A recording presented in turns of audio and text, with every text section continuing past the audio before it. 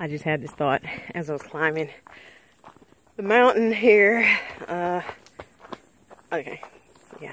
So we just came from back that way, which is the Apsan Observatory, I believe.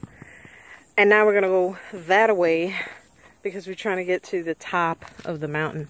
And I went on Facebook and I posted live video of the temple because it's so beautiful. And then I posted the view of the city, Daegu, from, you know, the top of the observatory.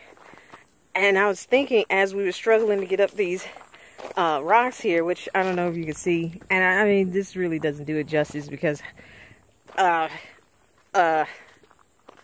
it's almost straight up.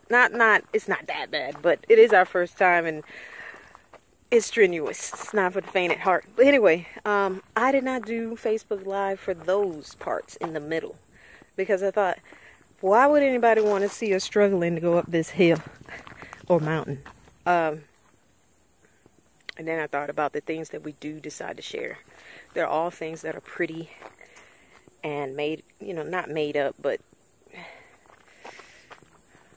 not rare, but they don't happen all the time. I think we spend most of the time doing this, walking, struggling, trying to get to where we're going to go, and then we share all the good parts of when we get there. But this is a part of it too, and it helps to make the time when we get to where we want to go.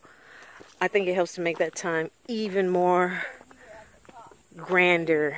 You know, we appreciate it even more because of all the work that it took to get there. So I just wanted to say that as we go on up here to what does that say? Mount Apsan or Mount San.